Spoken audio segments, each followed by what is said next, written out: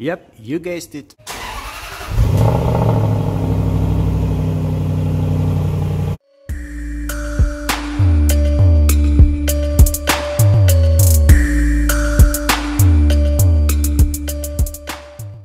Hey guys, welcome back. In today's episode we're going to check out my sister's F30 BMW 340. Let's go.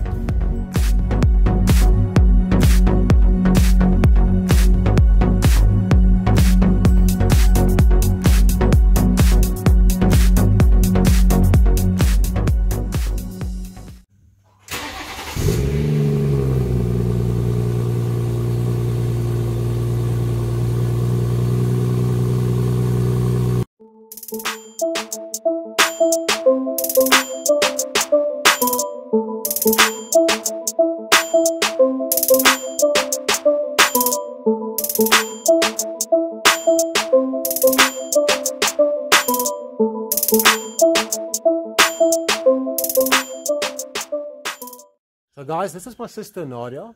It's quite obvious to see you got the looks in the family, and that will be me. So hi to the people. Hi everybody. So Nadia's going to tell us a little bit more about her F30. Okay Nad, so tell us about the things that you most enjoy about this car. Alright, so let me start from this side. I've discovered this little nifty compartment, and you can see that my Wayfarer Ray-Ban sunglasses fits in beautifully there. Right. I like them a lot, you know, they're prescription lenses, so because I'm short-sighted, so please make sure that you drive with proper glasses and can see where you're going. Of course. So this one fits in nicely there. Then let's just look at the exterior first before we go further into the interior. We'll open the bonnet just now. I must admit, for me, I'm not quite keen on the line here for the bonnet, because if you look at the new BMW M340, the new shape, yeah, the lines are much smoother and more rounded, but that's just personal preference. All right. I quite like these LED lights as well. I mean, they're very comfortable during nighttime driving, especially, you know, in darker places, so they lit up the road very nicely. Okay.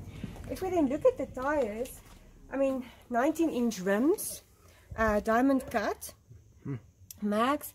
I also like the calipers there at the back that you can see nicely. The front tires differ a bit from the back tires. You'll notice the front tires is 225s, yeah, with a 40-inch profile. Yes. And the back tires are a bit wider. They're 255 wide and with a 35 profile. So that obviously helps with, you know, the road, sticking to the road much better, and also with the cornering. So this car really sits nicely on the road. Alright, so let's have a look inside the boot. I've spoken to you about the tires. It's run flat tires, so you'll notice there's no spare wheel. So it actually makes it very convenient, especially for me as a lady. You know, should I run into a flat tire problem, I can actually drive with the car at about 80 kilometers per hour to, you know, a place of safety. Sure. And you know, rescue and whatnot. Exactly. Okay. The boot is you know, very nice and spacey. And I can put my umbrellas and what have you in there, so it's quite comfortable. So I'm going to open the bonnet for you quickly.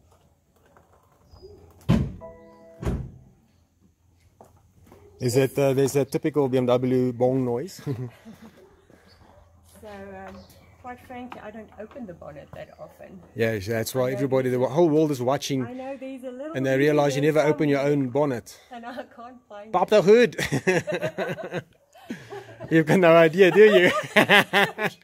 Wait, let Creepy Crawley help you. I think you need to pull it twice. This is a very practical example of how not to open your bonnet. Pull it twice.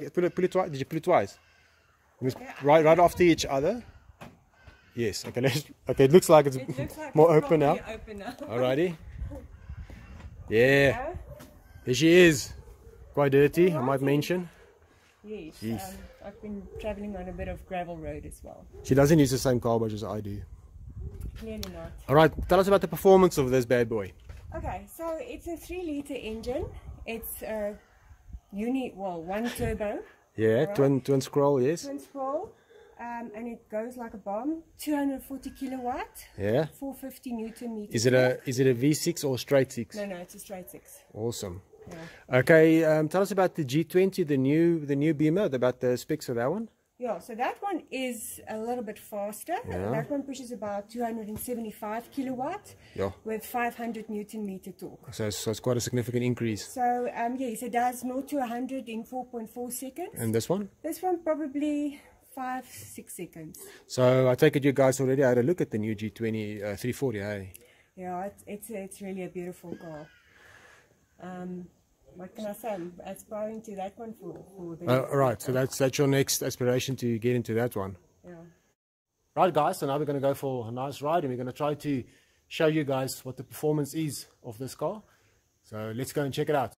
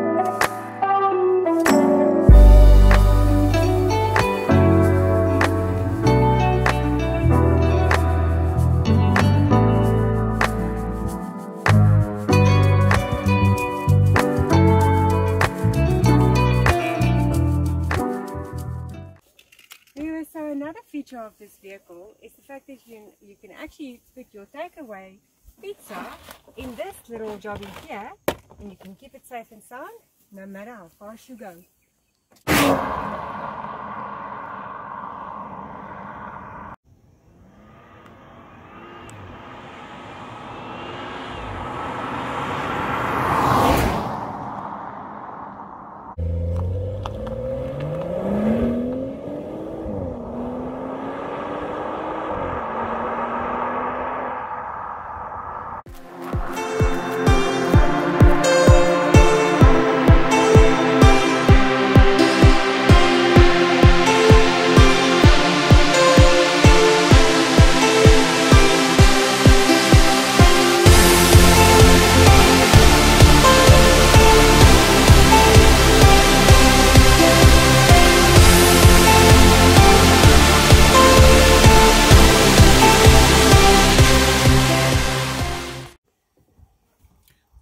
did forget to show you is that the iPhone 11 Pro Max doesn't fit nicely or snug into this area here that's supposed to be charging your phone.